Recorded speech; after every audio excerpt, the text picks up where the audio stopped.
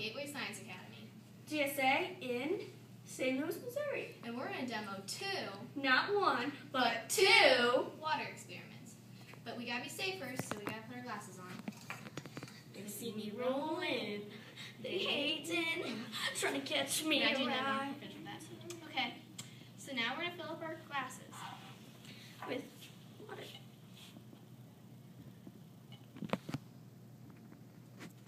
Be very careful so it doesn't spill. Okay.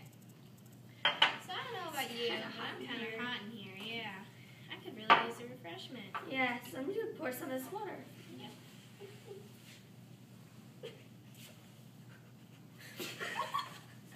So, why didn't I get wet? Because, why didn't I get wet? Well, you didn't get wet. I didn't get that wet. Because, well, always a little water comes out. You can't stop that. But the reason the whole jar didn't come out is because of this little screen here. And you all have screens in your windows at home. And you know there's little holes in there, and when it rains, water can get in them. And the lighter holes are where there isn't any water. And when the water is in those holes, it forms like a surface tension and forms a kind of a protective layer that doesn't let the water get through. It clogs up the walls. So when you put it back on here,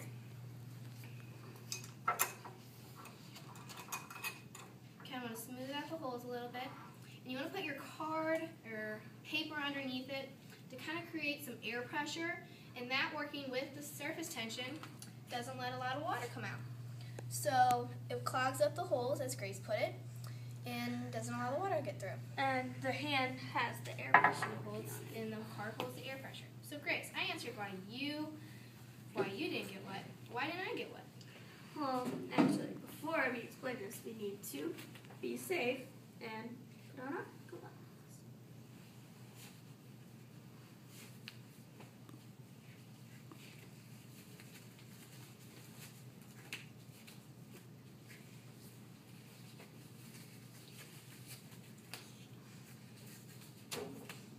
So, there's actually no liquid in this cup at all. It is solid. It's, we use this powder called polymer, and the polymer works in means of osmosis, meaning it only lets water go through a semi-permeable membrane. Water only moves through the membrane-like structure, and when the water comes in contact with the polymer expands, creating this little solid here. So this process actually works pretty quick. And you can find polymer, this little powder, in baby diapers. The liquid is in there to absorb it. And if you want to try something like this at home, gloves, goggles, cut a baby diaper, just cut it up and put it into a bag. You shake it, and at the bottom of the bag there will be some of the polymer. And you can use that and watch the water. And if you want to pull a prank on your friends, use some of this as bath salts and bath and watch them come after you. Anyway, so we're going to show you how this process works. So we're going to add one of those spoons, and we're going to add some water.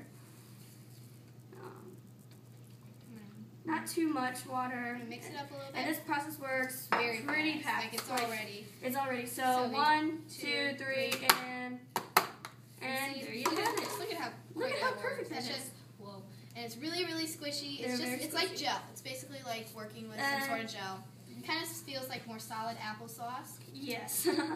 But that's why they only put a little bit in the baby diaper. So it's very, more gel, like this type here.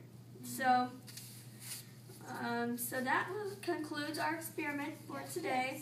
And we thank you for listening to our experiments. But we actually really want to thank you, like in all seriousness, taking your time to watch this video and considering us. For Ohio, I mean, I know our video was trying to be a little more humorous on the humorous side, but we would really appreciate if we could go to Ohio. It would just be really awesome to take part in the expo there. Yes, so anyway. Bye.